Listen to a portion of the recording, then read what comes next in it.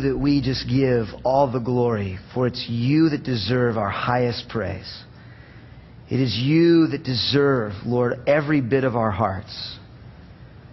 For you, God, have taken our place on a cross.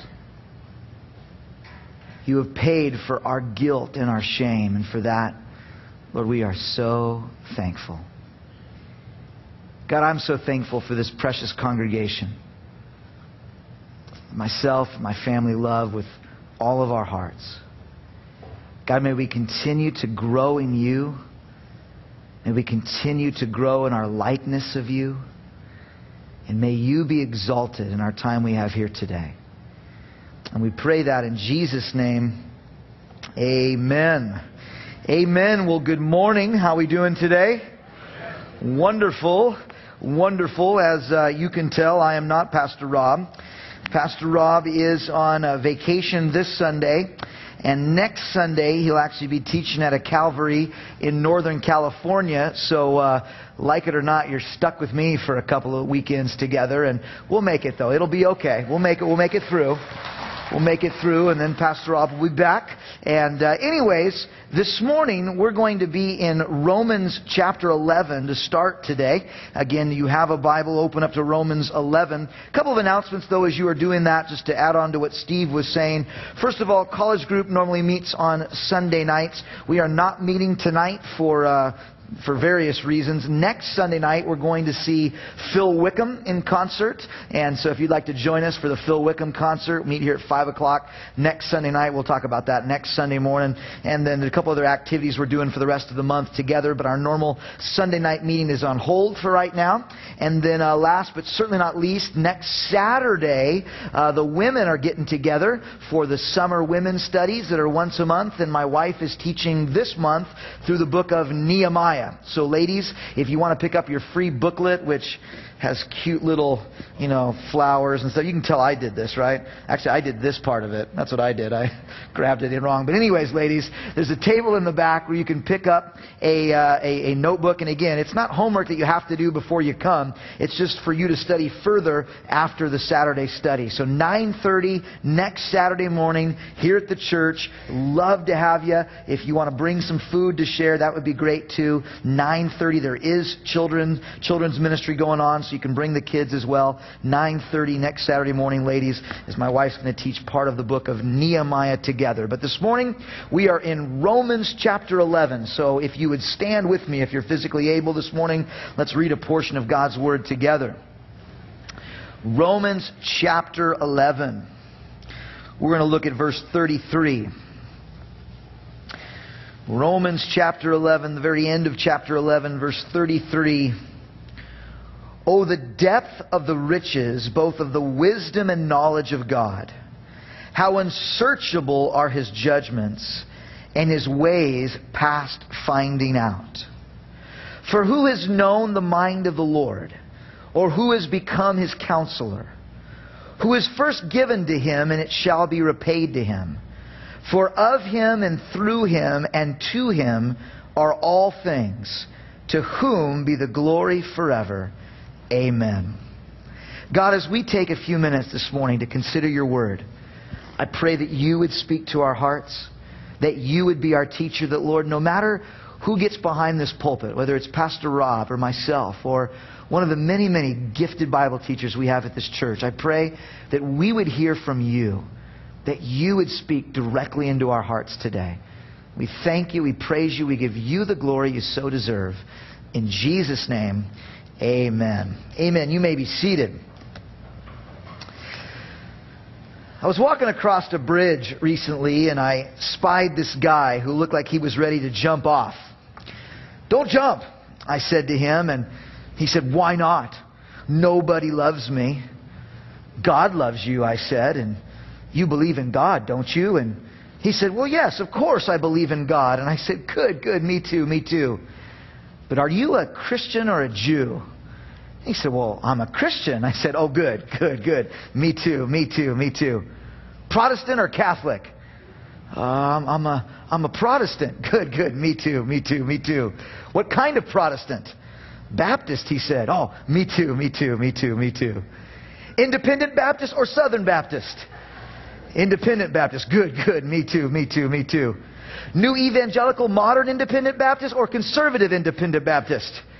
Conservative Independent Baptist. Good, good. Me too, me too, me too, me too. Calvinistic Conservative Independent Baptist or Lose Your Salvation Armenian Conservative Independent Baptist? Oh, I'm a Calvinist Conservative Independent Baptist. I said, good. Me too, me too, me too, me too, me too. Dispensational Premillennial Calvinist Conservative Independent Baptist or Historical Premillennial Conservative Independent Baptist? Oh, I'm Dispensational Premillennial Calvinist Conservative Independent Baptist. I said, good. Me too, me too, me too, me too, me too. Against women in the ministry, Dispensational Premillennial Calvinist Conservative Independent Baptist, or for women in the ministry, Dispensational Premillennial Calvinist Conservative Independent Baptist? Oh, I'm against women in this ministry. I said, oh, good. Me too, me too, me too. Sorry, ladies. This is a joke, by the way. Anyways. Pro-Disney boycott, pro-life, unashamed, fundamental, against women in ministry, dispensational, premillennial, Calvinist, conservative, independent Baptist, or anti-Disney boycott, pro-choice, unashamed, fundamental, women against ministry, oh, I love boycotting against Disney. Me too, me too, me too, me too.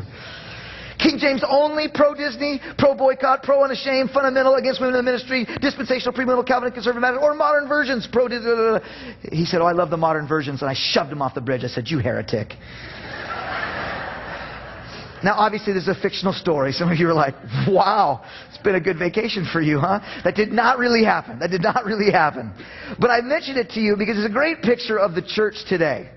We can agree on 95% of things, but if we find one thing, we're so quick to divide churches, not speak to one another, call one another heretics, and we see this all the time. It was just a couple of weeks ago, I was speaking at a Baptist revival. Now, some of you know what that is. Some of you that have grown up in Calvary have no idea what a Baptist revival is. They schedule it where it's going to be like a special meeting Thursday, Friday, Saturday night, into Sunday morning. It's a special time to like revive the congregation. And some of the friends of mine who lived in that area of Texas, they said to their pastor, do you know anybody who would be good to share at a revival? Or the pastor is asking these friends of mine. And they said, oh, Jason Duff. He sweats and yells and screams. He's kind of odd in the Calvary Chapel movement. But for a Baptist revival, he is perfect. So they called me, and he literally told me that story, that they said you're sweaty and yell a lot, so you're perfect for this. And I prayed about it and said amen, and committed to do this. And it was amazing. The first night was great. The Lord kind of put on my heart to talk about committing your heart to Christ and about salvation. It was a great night. But the second night, I felt led to preach on the baptism of the Holy Spirit. Now listen, I'm not new to the South or to Baptist theology, so I could try to claim ignorance, but I knew what would happen when I taught on the baptism of the Holy Spirit. And let me just say, the second night didn't go as good as the first night, and I probably won't be invited back again. Why? Because we divide over things in the church. And these kind of things really break my heart, and I think I have the Lord's heart on this too. I think it breaks His heart too. I mean, we can argue over terms like filled with the Spirit or baptized with the Spirit, and we spend our time arguing. We missed experiencing the power of the Holy Spirit in our lives. We can argue over the gifts of the Spirit and yell back and forth, they're not for today. No, they are for today, you uninspired heretic. And we argue and miss what the Scriptures say, that the greatest gift is love. Isn't that what Paul said? Now abide in faith, hope, and love. But these three, the greatest of these is love. Probably the greatest example of this in Christendom over the past 500 years is the debate over God's sovereignty and man's free will. The debate of whether God chooses us to be saved and that's what saves us, or is it our response to the gospel that saves us? And for 500 years, the church has been arguing and literally in a bygone era, setting one another on fire because they disagree. In love, of course, because that's how you set people on fire. Always in love. But this debate has raged, and on Wednesday night, we really get to ground zero of the debate. In my privilege to teach through the entire book of Romans, as Pastor Rob is doing that in-depth series in Romans 6, 7, and 8, we've come to Romans 9, 10, and 11 on our Wednesday night studies this Wednesday night. And that's really ground zero for the debate. And Wednesday night, we're going to tear apart the text, see what God's saying about the matter through the Apostle Paul and what He is not saying. And I hope you can be with us 6:30 this Wednesday night as we go through more of this text. But this weekend, I thought we would get in depth on the main issue. Now, friends, understand, it is a rule that when you are a guest speaker, when you're covering for someone, let's say, that's on vacation, you don't want to address controversial subjects. The rule is you tell people Jesus loves them and go on your merry way. But for 3 reasons, we're going to throw caution to the wind this morning and just see what happens. Number 1 reason, I don't consider myself a guest speaker. I don't. I'm one of the teaching pastors at this church that I was raised in and grew up in. I love this congregation with all of my heart, and I'm convinced I'm one of the men that will be responsible before the Lord for the things that you were taught. I think whether this is on your radar or not this morning, it is important for you to be familiar with this biblical debate. Secondly, it's part of our Wednesday night study. I love the format of taking a portion of what we study on Wednesday night on our weekend services to really what? To encourage you to participate further in our Wednesday night study. So this comes out of, the text does, the study does, out of Romans 9, 10, and 11. Thirdly and finally, because I know in the past this congregation has been hurt deeply by this debate, and it is my heart, and I know it's Pastor Rob's heart, that that would never happen again. So you know, we're going to put all these notes online. We tape this study. It goes free online. You can get a free CD. I know I'm covering a lot this morning. The study won't be any longer, but there'll be a lot of information. You know how fast I talk. So take heart. The way to properly do this study is to listen up this morning, and then if you need more information, listen to it again. Get the notes online. In fact, better, come on Wednesday night as we will delve into this a little more on our Wednesday night study. But we begin this morning understanding a little history. Although trained in Reformed tradition, Jacobus Arminius had a serious doubt about the doctrine of Reformed theology, this idea that God chooses us and we in no way choose Him, as taught by the followers of John Calvin. Basically, John Calvin taught his disciples this Reformed theology. They took it a little further. Now, Jacob Arminius was a pastor of Reformed congregation in Amsterdam in 1588. But during his 15 years of ministry there, he began to question many of the conclusions of Calvinism. He left the pastorate and became a professor of theology at the University of Linden. It was in his series of lectures on election and predestination that led to a violent and tragic controversy. After his death in 1609, his followers developed the Remonstrance of 1610, which outlined the 5 points of Arminianism. This was a protest against the doctrine of Calvinism and was submitted to the state of Holland. In 1618, the National Synod of the Church was conveyed in Dort to examine the teachings of Arminius in light of Scripture. After 154 sessions lasting 7 months, the 5 points of Arminianism were declared to be heretical. And the response to the 5 points of Arminianism was what we now know today as the 5 points of Calvinism. You can know what the 5 points of Calvinism are about by remembering the acronym TULIP. What does TULIP stand for? Well, hopefully it'll be up on the screen in front of you. The T in TULIP stands for total depravity. Calvinists will teach that man is totally deprived to the extent that he cannot respond to God. The U in TULIP stands for unconditional election. There are no conditions by which God elects man to be saved, including repentance. The L stands for limited atonement, that Jesus' atonement on the cross was not for the whole world, but for only the elect. Irresistible grace, that's what the I stands for. It's that God woos the elect with grace that cannot be resisted. And the P stands for perseverance of the saints, that all truly elected will persevere to the end. A doctrine known as once saved, always saved. So again, you know, Arminius went against these kind of teachings that were in this form, and when he did, they declared his teachings to be heretical. And after the Synod of Dort, many of the disciples of Arminius, such as Hugo Grotius, were imprisoned, banished, and beaten. Arminianism was brought into prominence again by a man by the name of John Wesley, who took up some of his teachings, and it affected the Methodist tradition as well as the beliefs of most Pentecostal and charismatic churches. So the question we want to examine is, who is right? Is God sovereign to the expense of man's free will, or is man in charge and we dictate to God what is going to happen? Well, it is my belief, as well as Pastor Rob's and most Calvary Chapel pastors, that the Scriptures teach both sides. Not both sides of some man-made 5 points exactly, but both sides that God is sovereign, totally in control, and in His sovereignty, He allows man to have a free will and holds him responsible for the decisions he makes with that free will. Now, friends, I don't want to just state an opinion this morning. I want us to see it in the Scriptures. The Scriptures tell us that God is sovereign, for you note takers. God is sovereign. Man's not dictating to God what will happen. God is not sitting in heaven biting his nails like, I wonder what Jason's going to do. I don't know. I'm nervous. That's not God. He's totally in control. And we see this from the Old Testament. We see many other Scriptures like it. From Isaiah 14, the Lord of hosts has sworn, saying, surely, as I have thought it, so it will come to pass. As I have purposed, so it shall stand. Friends, God is in control.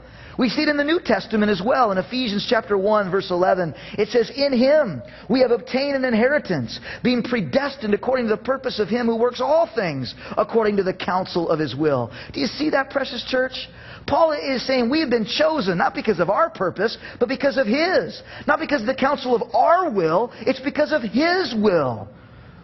Well, Pastor Jason, now I'm kind of leaning Calvinist, because if God does what He wants and chooses us simply because of the counsel of His will, how am I free? How do I really have a free choice in the matter? Again, we must go to the Scriptures. Man is free. In the Old Testament, we see they had a choice whether to follow the Lord or not. Joshua said to the people of Israel of that day, choose for yourself this day whom you will serve. Whether the gods that your fathers served that were the other side of the river, or the gods of the Amorites in whose land you dwell. But as for me and my house, famous line, we will serve the Lord. God also spoke through the prophet Elijah. Elijah came and told the people, he said, how long will you falter between two opinions? If the Lord is God, follow Him. But if it's Baal, follow him. You see, friends, in the Old Testament, man had a choice to make, to either follow God or not follow God. And the fact that they had a choice shows you that they were free. In the New Testament, it is the same. One of the most famous verses, obviously, in all of the Scriptures, John 3:16, says, for God so loved the world that He gave His only begotten Son, that what? That whosoever believes in Him should not perish, but have everlasting life. The not so well known verse 18 of that same chapter, he who believes in Him is not condemned, but he who does not believe is condemned already, because he has not believed in the name of the only begotten Son of God. You see, we are responsible to believe in the Lord, and whoever does can be saved, not just those whom God has chosen. Paul tells us it is our decision to serve the Lord. He says to his friend Timothy, but in a great house there are not only vessels of gold and silver, but also of wood and clay, some for honor, some for dishonor. Therefore, listen, if anyone cleanses himself from the latter, he will be a vessel for honor, sanctified and useful for the master, prepared for every good work. That verse has implications to what we're going to study on Wednesday night. We'll see that Paul says in Romans 9, what if God wants to make a vessel prepared for destruction? And the extreme Calvinists will say, yeah, what if God wanted to do that? You could do nothing about it. Listen, friends, it's not the fact that God could do something that we're arguing this morning. Of course God could do whatever He wants. He's God. Hello? Of course He could do whatever He wants. The question is, what does God choose to do with His sovereignty? Does He arbitrarily choose to send some people to heaven and some to hell? Does He choose to make people vessels for destruction? Well, according to the same guy that wrote Romans 9, he says in 2 Timothy 2, it's up to us, the choices we make of whether or not we will be a vessel for honor or for dishonor. You see, friends, we see balance in the Scriptures. That's what we see. Skip the next slide, guys, and go to John 1, 12 through 13. Look at this verse. But as many as received Him, to them He gave the right to become children of God. To those who believe in His name, who were born not of blood, nor of the will of flesh, nor of the will of man, but of God. You see the balance in the text? Verse 13, the second half of that verse is used all the time to show we have no free will. It's not the will of man. But right above verse 13 and verse 12, it says, as many as received Him, He gave them the right to become children of God. You see, there's a balance there. There's our responsibility and God's sovereignty. We see it in John chapter 6. All that the Father gives me will come to me, and the one who comes to me I will by no means cast out. Again, the first part of John 6, it's used all the time to show we don't have a free will. It's just predetermined. All that the Father gives will come to me. But the second half of the verse says, the one that comes, I will by no means cast out. Both are seen in the Scriptures. We see both God's will and man's will side by side in Scripture after Scripture. We see it in the Old Testament. God's will and man's will, seen in the predicament of Joseph. You remember Joseph? He was one of 12 brothers, sons of Jacob, became the 12 tribes of Israel. And Joseph has a dream, remember? He has a dream that these 11 stalks of wheat are bowing down to his stalk. He's having a dream that his brothers will worship him. Now, little clue. If you've got 11 brothers and you have a dream that they're going to worship you, probably not good to share that with your brothers. Joseph shared that, and they were like, what? We're going to worship you. You are out of their mind. And they were seething against Joseph. So what did they do? They were going to kill him. They compromised. They dug a pit. They threw him in there. They sold him to Ishmaelites into slavery. He ends up in Egypt. You guys know the story. Through lots of just God's grace and sovereignty, he becomes the second in command over all of Egypt. His brothers need food. They come. They realize, hey, he's still alive. They have to go tell their dad, we lied. Joseph is still alive, and the nation of Israel comes to the nation of Egypt. But at the very end of the story, Joseph's brothers are worried. Is he going to kill us once Jacob, our dad, is dead? Is he going to kill us for what we've done? And Joseph says this famous verse, Genesis 50, 19 and 20. Joseph said, do not be afraid, for am I in the place of God? But as for you, you meant evil against me, but God meant it for good, in order to bring it about as it is this day, to save many people alive. God was working a divine plan. God ordained it. But Joseph's brothers freely chose to sell him into slavery, and they were held accountable for that choice. We see them side by side in the New Testament, in the crucifixion of Christ. It says him, speaking of Jesus in Acts 2:23, him being delivered by the determined purpose and foreknowledge of God. There's God's sovereignty. You have taken by lawless hands and have crucified and put to death. There's their responsibility. It was, of course, determined by God that Jesus would die for our sins, yet it was man that took him by lawless hands of their own free will. We see God's will and man's will in the betrayal of Christ. Truly, Luke 22:22 says, truly the Son of Man goes as it has been determined. There's the sovereignty. But woe to that man by which he is betrayed. It was determined Judas would betray Christ, but God holds Judas responsible for his free decision. Even in the stumbling of Israel, Peter says to us in 2 Peter 2, 7 and 8, therefore to you who believe, he is precious. But to those who are disobedient, the stone which the builders rejected has become the chief cornerstone. A stone of stumbling, a rock of offense. They stumble being disobedient to the word to which they were appointed. Did you hear that last line?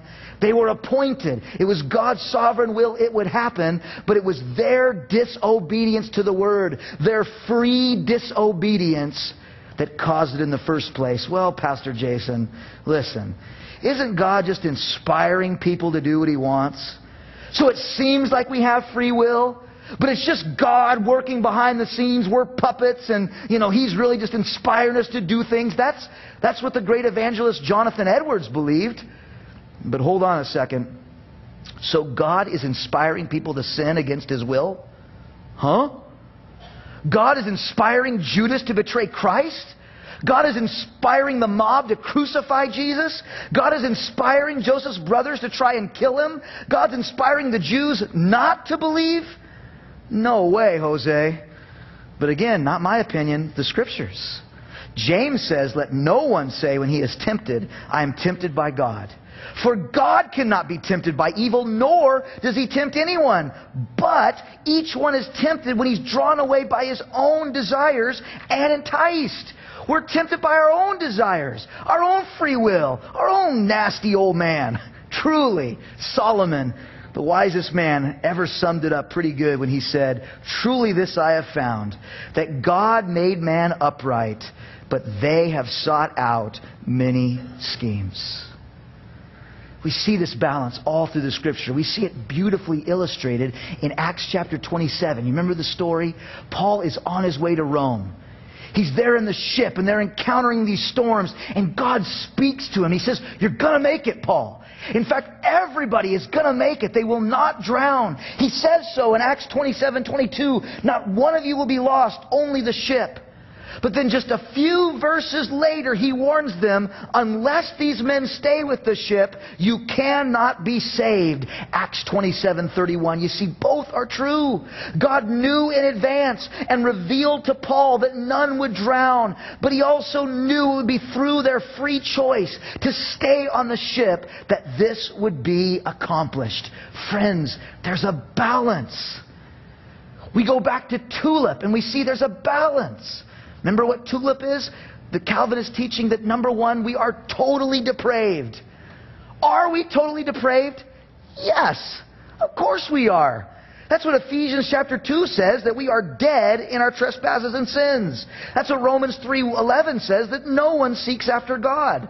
Apart from Christ, we're dead. We don't seek after God. But what does that mean? A Calvinist will say a dead man can do nothing.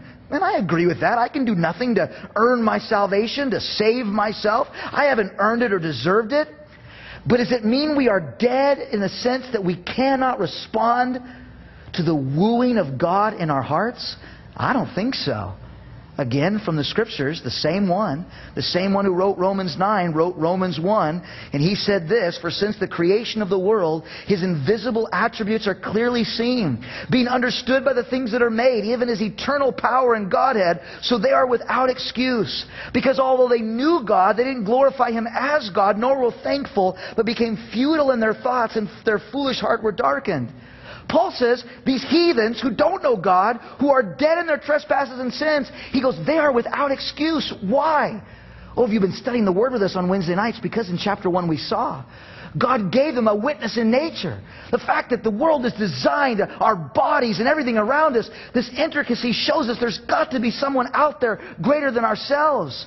He's given us a witness inside us to say, you're not okay, you're not all right, you need a Savior. God has revealed these things to a world, and they're without excuse because He has. Adam and Eve were dead in their sins, yet they could hear and respond to God, not just in words, but they seemed to understand what God was saying in Genesis chapter 3. You see, death in the Scriptures doesn't mean annihilated. It means we're separated from God. It certainly does. Every Calvinist would agree that in Revelation 20, at the second death, that someday if we are not saved, we're not going to be annihilated. We're going to be separated from God, functional, yet separated from God. That's the state of man without Christ now. Totally depraved. We cannot save ourselves. We cannot figure things out on our own. We can respond, however, to God's initiation, to God's wooing. Yes, and we must. Unconditional election. There are no conditions by which God elects man to be saved. Are there conditions for salvation? Friends, there are no conditions for God giving salvation. Again, we don't earn it in any way. It is His gift and it is free. There are no conditions for receiving salvation, for giving salvation, but are there conditions for receiving salvation? Yes.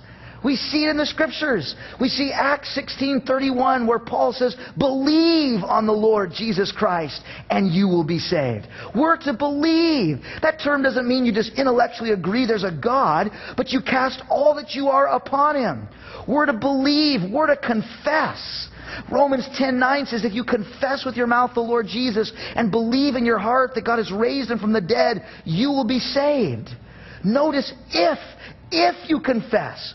There are conditions for God to give salvation? No. You haven't earned it in any way. But are there conditions to receive salvation? Yes. You have to respond to what God initiates by believing and confessing, surrendering to the Lord. What about limited atonement? That Jesus atoned on the cross was not for the whole world, but only for the elect. Is Jesus' atonement limited? Well, it's certainly limited in its application. Only those who believe and confess are going to be atoned for. You see, without that understanding, then you would have universalism. Everybody would be saved. But everybody is not saved. Yes, it's limited in its application, but in its scope, not in any way. For we know Jesus died for the whole world. That's what it says in 1 John 2:2. He Himself is the propitiation for our sins, and not only for ours, but for the whole world. Jesus died for the whole world, gang. Well, then why is the whole world not saved? Because there are conditions to receive salvation. No conditions to give it, conditions to receive it. Confess and believe.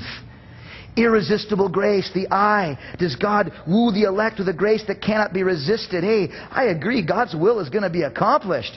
But can you as an individual resist what God wants to do in you? Yes. Matthew 23:37, where Jesus says, "Oh, Jerusalem, Jerusalem, the one who kills the prophets and stones those who are sent to her. How often I wanted to gather your children together as a hen gathers her chicks under her wings. But what? You were not willing." Jesus wanted to do something, but they resisted His will. You see, friends, I believe the Lord desires everybody to be saved. Isn't that what the Bible tells us? 2 Peter 3:9, He's not willing that any should perish, but that all should come to repentance. Paul said it too, 1 Timothy 2:4, God desires all men to be saved and come to the knowledge of the truth.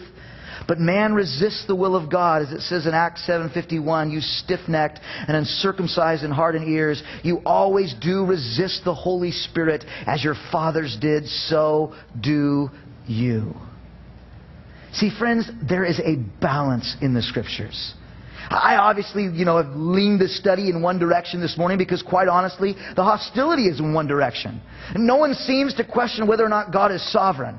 The question is whether or not we are truly free and responsible. And from the Scriptures, are there Scriptures that seem to indicate He forces His will upon us? Yes. Wednesday night we will look at Romans 9 and try to bring the balance because it is there.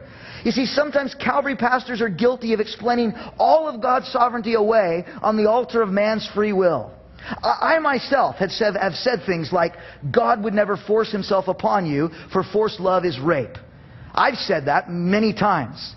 But when I think about it with the issue of salvation, I know that love has to be free in order to truly be loved. To be loved, to be real, genuine love. I agree with that wholeheartedly.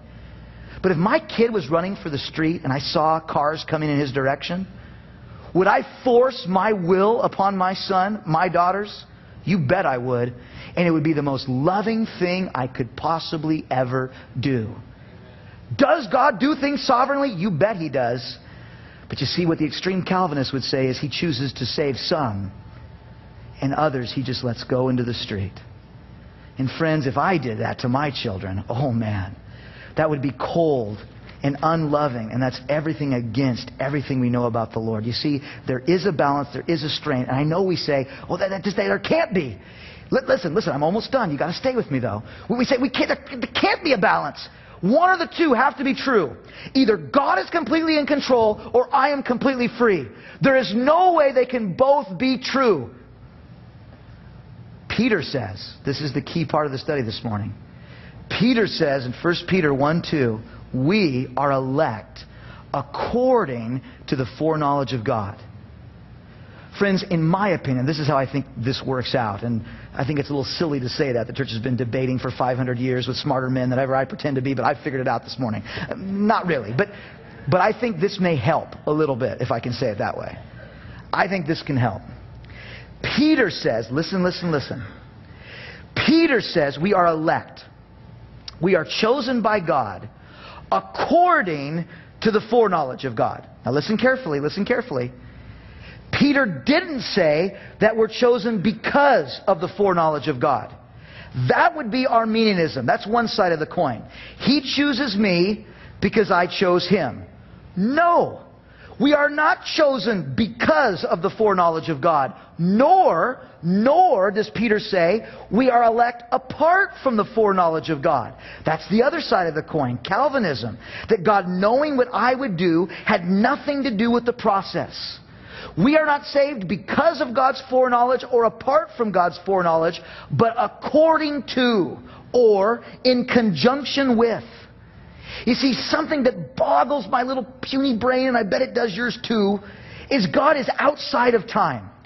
It's why He can speak the future in advance. It's why He can say to Daniel, someday a guy's going to arise by the name of Cyrus and rule the Persian Empire. And critics of the Bible try to get rid of Daniel because there's no way that anyone could name someone in advance and say they're going to rule an empire. Yeah, none of us can do that. but God can. Because He's outside of time. He sees the end from the beginning. He lives outside of time. We live sequentially. 1 week follows the next, followed by the next. We live sequentially, and listen to me, we think sequentially. What do I mean? I said to my beautiful wife over 12 years ago, would you marry me? And because I asked her, she said yes, and because I fooled her, she said yes. And we have been happily married for almost 12 years now. Glory, hallelujah. But there was a sequence. We didn't just meet each other and be like, we're married. Oh. There had to be an asking. There had to be one thing leading to another. We live and think sequentially. But here's, I think, the problem. We try to transfer that to God. That God lives and thinks sequentially. He does not. He's not sitting in heaven seeing what you can do so He can respond to you. He has both known what you would do freely and has chosen and elected you freely from before the foundations of the earth.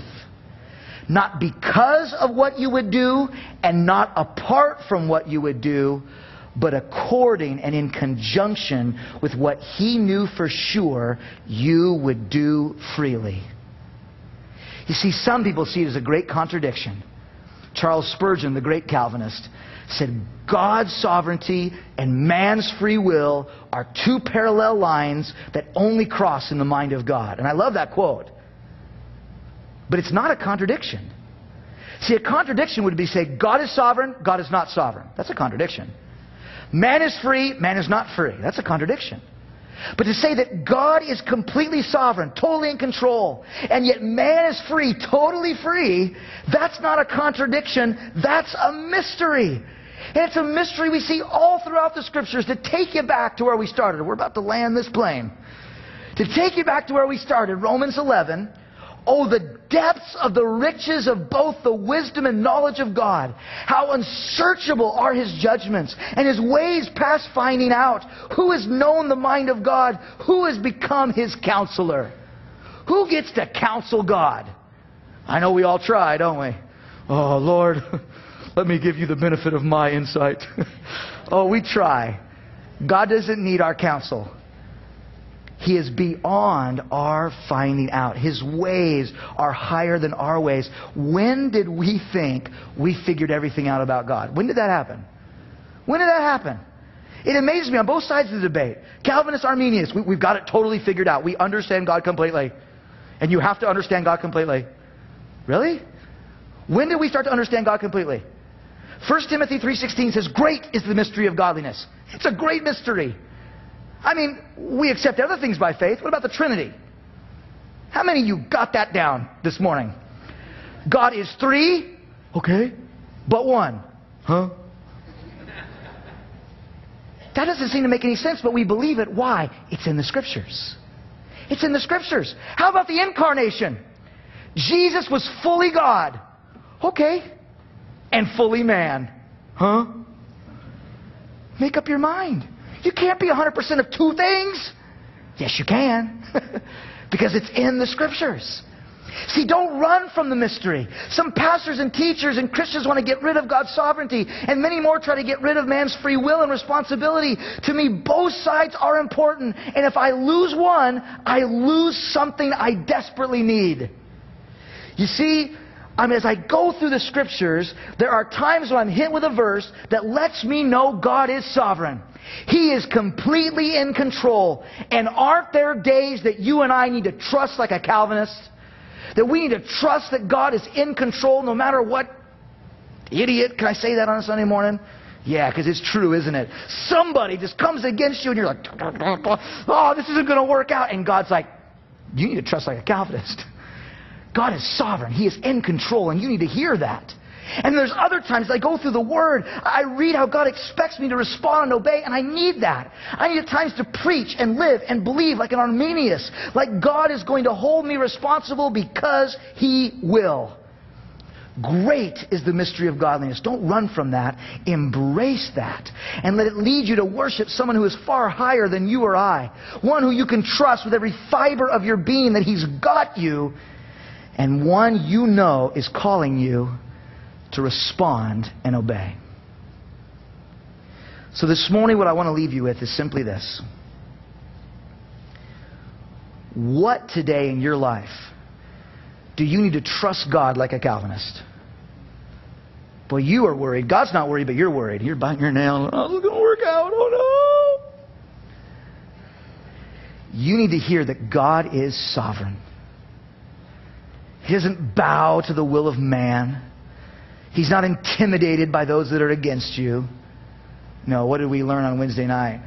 If God is for us, who can be against us? Some of you today, man, you need to hear that, and you need to trust God that He is sovereign. The rest of you, some of you, maybe today you need to respond to God like an Arminianist. God's calling you to something. Whether it's to lay down a certain sin, whether it's to give your life to Him fully and completely. We can use theology as an excuse. Oh, it'll all work out in the end. It doesn't matter that I respond to God. It doesn't matter what I do. Don't lose one side of the mystery, gang. You need to lay that sin down today. You need to respond to God like He's going to hold you accountable, because He will. And maybe that is to lay down your life and say, Lord, I'm tired for this gap to be over between me and You. Lord, I want to be Yours fully and completely. Father, we come before You this morning, and Lord, I pray that we would take the many, many, many things that were shared, and Lord, You would drive them deep into our hearts, because I think this is such an important thing for us to consider. I would not dare share it if I didn't think it was important in Your heart for Your people today. And so, Lord, I pray, because I know there are some in this room who their world seems like it's spinning out of control. It seems like Your plans and the promises You've whispered in their hearts are never going to come to pass. And God, today I pray they would trust You like a Calvinist.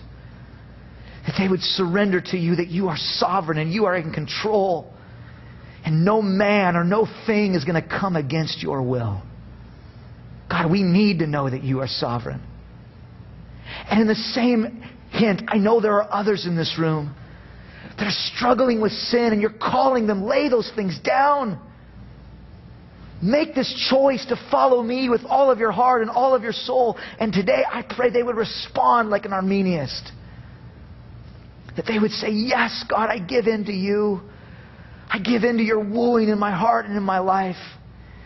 And I pray that especially today, especially for anyone here today that maybe has never committed their heart to You. Or maybe, Lord, maybe it was so long ago and they've done their own thing and gone their own way. And the reality is, Lord, now they know there's just this gulf between them and You. God, You died to bridge that gulf. You died to take away our sin. And I pray that they would respond to Your wooing in their heart right now. And they would surrender their hearts, that they would confess and believe in the Lord Jesus Christ and be saved. And friend, if that's you, in the quietness of your own heart right now, you need to respond to God today. You need to say to Him, Lord, I believe in You. And I confess I'm a sinner. I confess there's a great gulf between me and You, and I'm so tired. I want that gulf to be gone. I want to experience intimacy with You. I want to know what it's like to be a true child of God. So Lord, I know I didn't earn it or deserve it. I know I can't somehow win my salvation. God, You have paid it all. But I respond to You, Lord, and say, save me. I give my heart and life to You. In Jesus' name, amen. Amen. Let's stand together.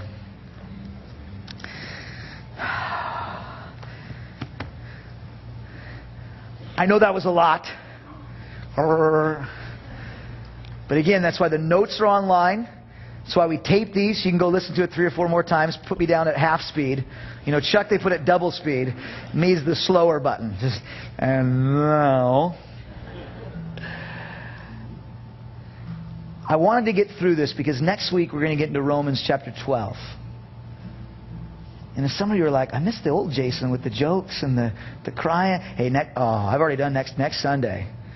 Romans chapter 12, 1 and 2. I hope you can be here. We're going to do all of that together. But this morning, I believe this is the word of the Lord for our congregation. I really do, and I don't apologize for it in any way. Some of you today need to trust like God is sovereign, because He is. And some of you need to respond like you're responsible, because you are. How that works out? It's a great mystery. But it's true. There are men and women up front that would love to pray with you for whatever's going on in your heart and life today, especially if you gave your life to the Lord today. We don't want to just lead you in some religious prayer. We want to help you walk with God. So whether you're sick, whether things are trouble at home, or whether you submitted your heart to the Lord, these men and women are available just to put a hand on your shoulder and pray for you. May God richly bless you as you walk with Him this week. Hope to see you on Wednesday night as we look at Romans 9, 10, and 11 together and look at some more mystery. Hopefully it'll be a good time together. Let's worship our King.